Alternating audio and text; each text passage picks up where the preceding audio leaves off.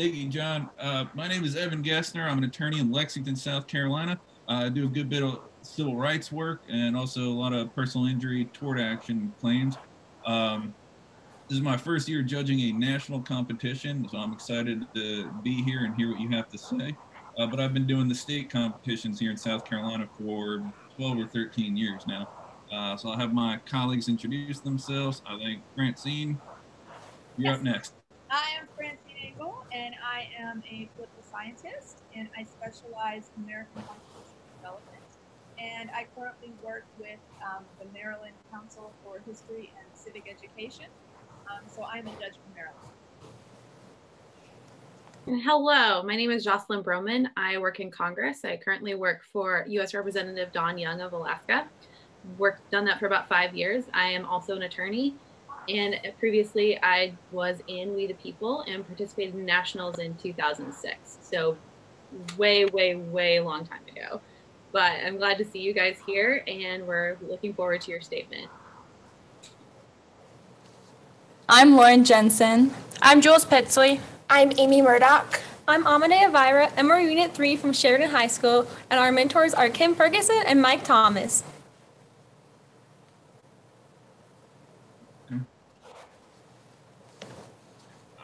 So I'm keeping notes, so I like to keep everything organized. All right, so I'll go ahead and read the question and let you know when to begin. We have Unit 3, Question 1. Oliver Wendell Holmes once said, "I do not think the United States would come to an end if we lost our power to declare an act of Congress void. I do think the Union would be imperiled if we could not make that declaration as to the laws of the several states." Now, what impact has judicial review had on federalism? Is judicial review a counter-majoritarian practice? Please support your position. What limits, if any, would you place on the practice of judicial review? Go ahead and begin whenever you are ready.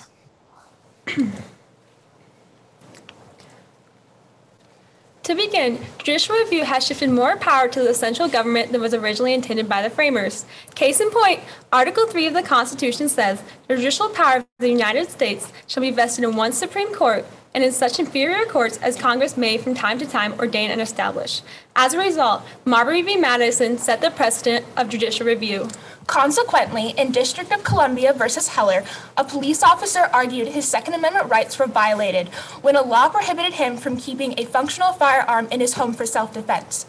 Ultimately, the Supreme Court declared the law unconstitutional, thus solidifying the individual right to keep and bear arms per the Second Amendment. In recent times, with public pressure on controversial topics that divide the nation, the courts must take court cases that would have traditionally been left to the states under the 10th Amendment. For instance, Roe v. Wade ruled in favor of protecting women's right to an abortion in the first trimester, even though the Constitution is not directly addressed. Dissenting Justice William Rehnquist said, "In deciding such a hypothetical lawsuit, the court departs from the long-standing admonition that it should never formulate a rule of constitutional law broader than is required from the precise facts to which it is to be applied."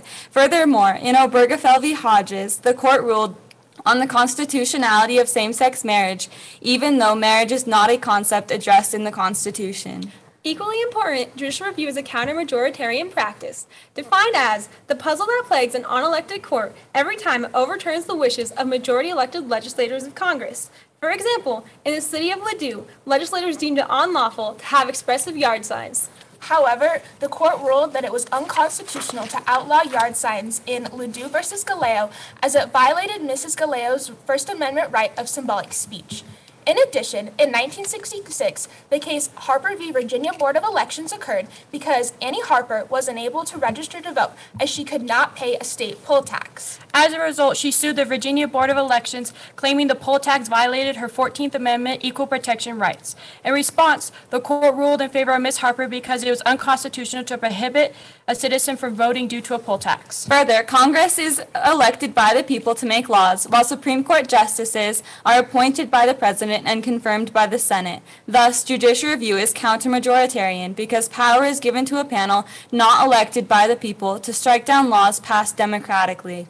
Additionally, our panel acknowledges that Supreme Court justices are more fit than other branches to make rulings that interpret the Constitution, as they are uninfluenced and appointed for life. Therefore, we believe there should be no limit on judicial review. To expand, Article 6 states the Constitution shall be the supreme law of the land, and judges in every state shall be bound thereby.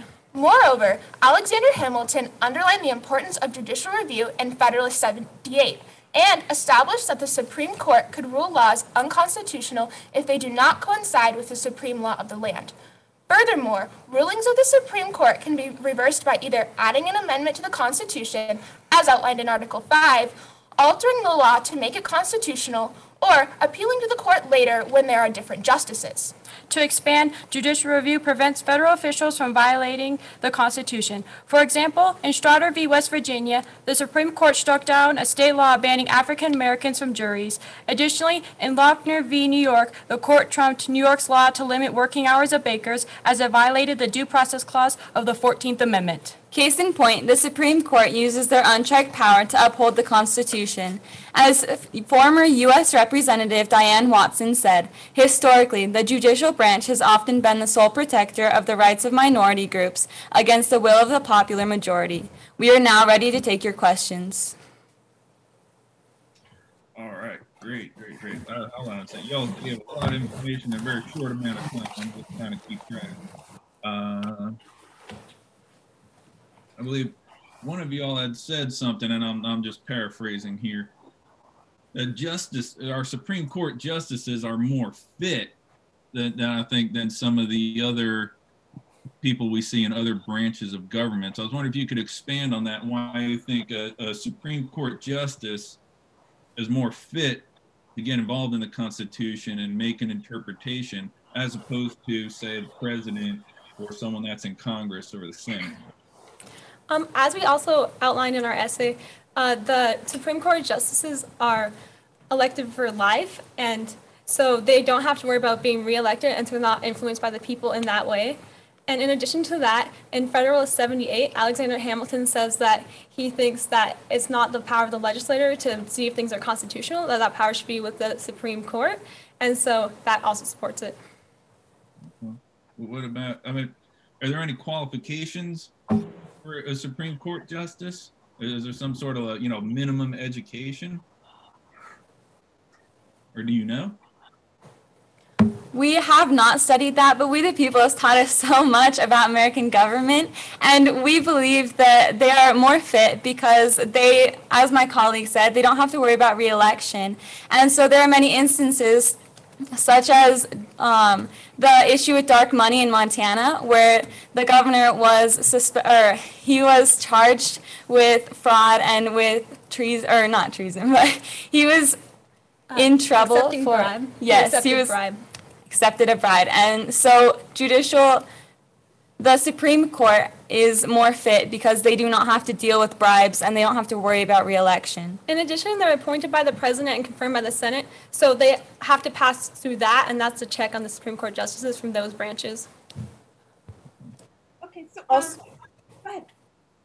I was just gonna say, leaders in American history, Abraham Lincoln, didn't have the greatest education growing up, but he still was able to grow up to be president. So I don't know about Supreme Court justices, but you don't have to have an amazing education to be successful. One of the things that of your statement is, they use the phrase you used was unchecked power of judicial review. Is the power of judicial review completely unchecked? If the court hands down a decision that you really don't like in some way, is there any way that the other two branches of government can respond to that and check the court in some way? It can be seen in Roe v. Wade, which was a court ruled that 7-2, and it was left as a precedent. However, in Marbury v. Madison, it was ruled as a super precedent, so decisions cannot be changed in the future. In addition, in the case Horchester v. Georgia, you can see that the president did actually not listen to the decision made by the Supreme Court. So I guess the president can kind of ignore it in that way. However, the only other checks rather than that would be to impeach a justice. And as I said earlier, they have to be appointed by the president and confirmed by the Senate. So that's also a check on him. However, the last justice that was tried to be impeached was in 1805, but he was acquitted, and so there have not been any justices impeached. Also, court cases can be overturned, like Plessy v. Ferguson was overturned by Brown v. Board of Education. So if a decision isn't applicable currently, it can be overturned. In your statement, you talked about that judicial review was counter-majoritarian. Is that a good thing? I do believe that is a good thing because we also talked about the case Ledoux versus Galeo, in which the town legislators who are democratically elected made it unlawful to have yard signs. However, that's against the First Amendment right. And also, there's cases such as Des Moines versus Tinker v. Des Moines, which I particularly like that one because our class actually got to talk to Mary Beth Tinker, which I thought was very cool. But those are times people's First Amendment right were infringed on, and so the Supreme Court, even though it was a majority which was infringing upon those rights of people, the Supreme Court said it was unconstitutional, and so they uphold the rights of the minority. And I would also argue that Powell v. Alabama, Korematsu v. U.S., and were just such examples of how counter-majoritarian the courts can be. So what do we do with the questions that are political in nature? What do we do with when the court decides that they're going to start wading into politics and strike something down, even though it's not probably their place to do so? So I believe there are not many things that we can do, but examples of that are Obergefell v. Hodges, where they, as we mentioned in our essay, they rule on the constitutionality of same-sex marriage, even though that is a concept that should have been left up to the states under the 10th Amendment. I believe the court only took that case because the states were arguing and they could not come up with a decision similar to Roe v. Wade. And so I believe that is an instance of the courts abusing their power. Another example of this is Wyoming is actually legalizing marijuana of April 20th of next year. And so that would be another example because that would be going against the federal law of marijuana.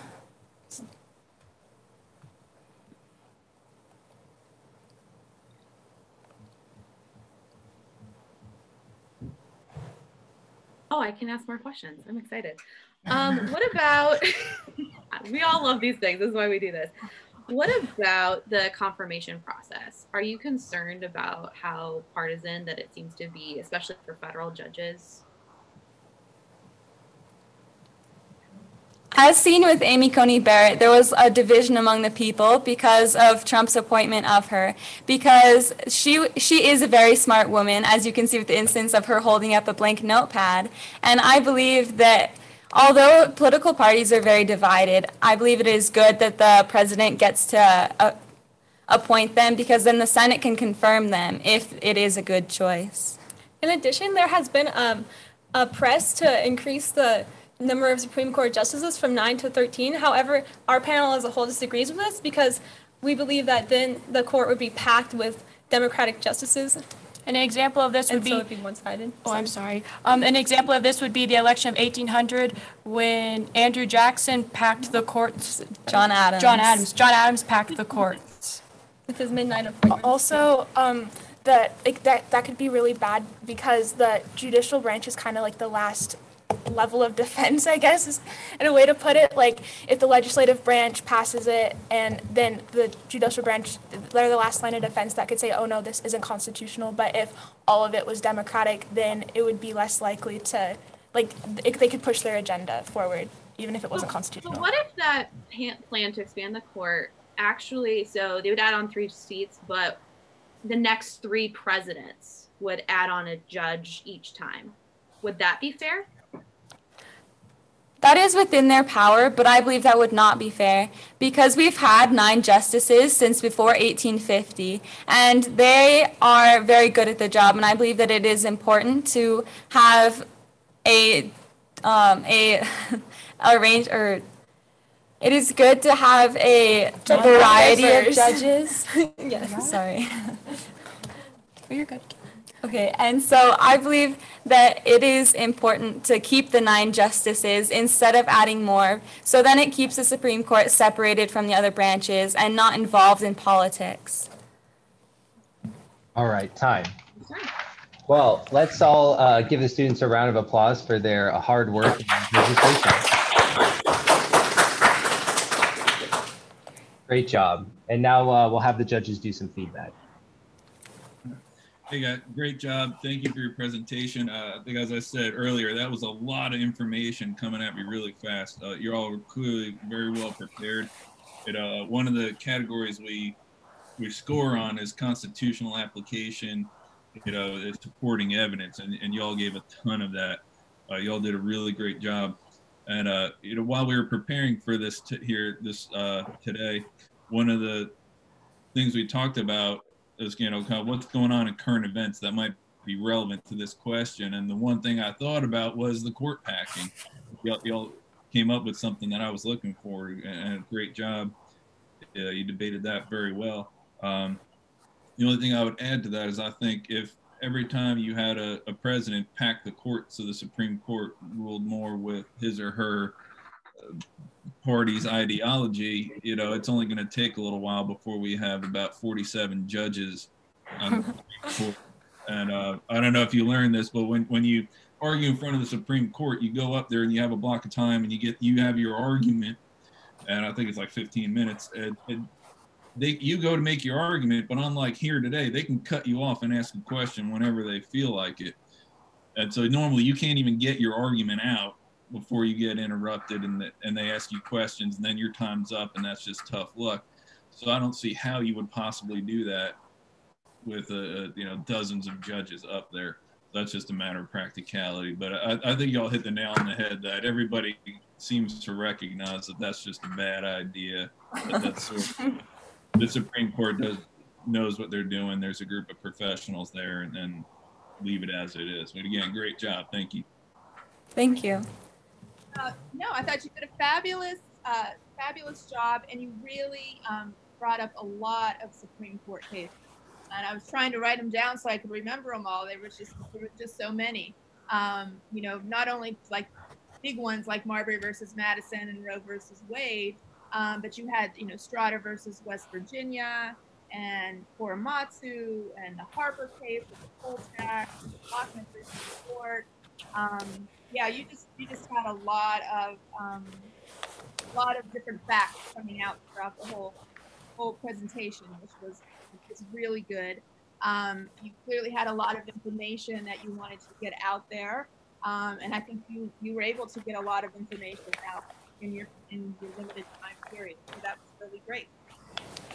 Thank you. Thank you. Thank you.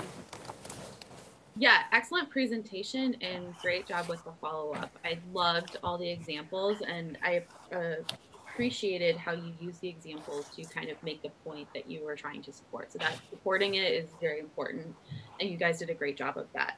A couple of things to just help just to build on. One of the questions of like when we're talking about court packing, this idea that 9 is the magic number. Not quite, I don't know where we quite get that. I think maybe it's just like done because the Supreme Court started with 6 members when they were first appointed. So why we decided that 9 is the magic number, I'm not sure. So I think that there could be a little bit more nuance in how we all kind of view that. But you got the way that you were arguing it was good, and glad with that. The other thing I'll mention is that this kind of political question issue that we're kind of talking about. When do we kind of decide like what is a constitutional issue and what is a political issue, and how do we figure out what that looks like?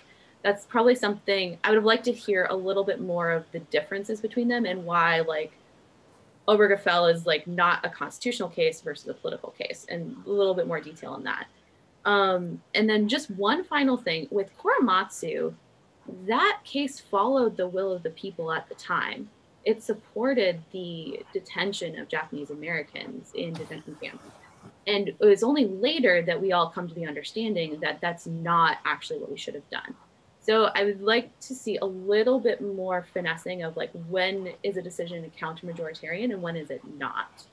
as you guys are thinking about the screenplay, which just goes to show that all of these issues are very complicated and complex. And you guys have done a good job of thinking about that. I just want to encourage you, like, as you go forward, to just think about them a little bit more. So overall, great presentation, and it was a fun time. So thank you. Thank you. Thank you. Thank you. Great job, everyone.